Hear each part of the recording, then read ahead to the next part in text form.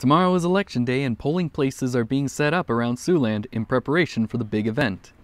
There are certain rules when it comes to voting that differ by state. In Nebraska, voters are not allowed to wear any political clothing at the polling place, whereas Iowa, on the other hand, will allow this. They can wear their candidate or their party t-shirts or hats or that sort of thing.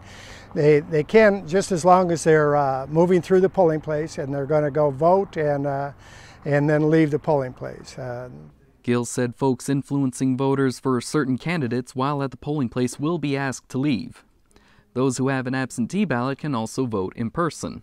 People who requested an absentee ballot, if they still have it and they've chosen that they want to go to the polls tomorrow, they should take that ballot with them and surrender it to the precinct election official. That way they'll be allowed to vote in the normal fashion. Voters must bring a valid ID such as a driver's license to their polling stations and can find their voting precinct by visiting woodburycountyiowa.gov. Reporting from Sioux City, Iowa, John Murphy, KCAU 9 Digital.